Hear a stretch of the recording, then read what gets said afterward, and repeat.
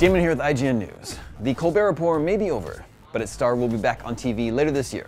The Late Show with Stephen Colbert premieres on Tuesday, September 8th on CBS.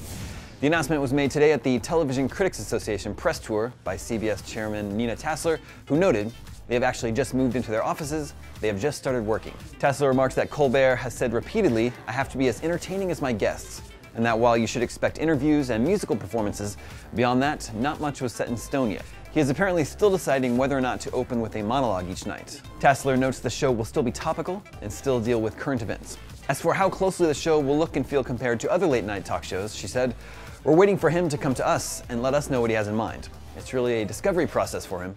He's in development with it right now. There are things he's going to want to do differently." David Letterman will host his final episode of The Late Show on May 20th. Tassler said that in the summer interim between Late Show hosts, CBS will air repeats of their primetime series in the 11:30 time slot. For all your TV news, stay tuned IGN.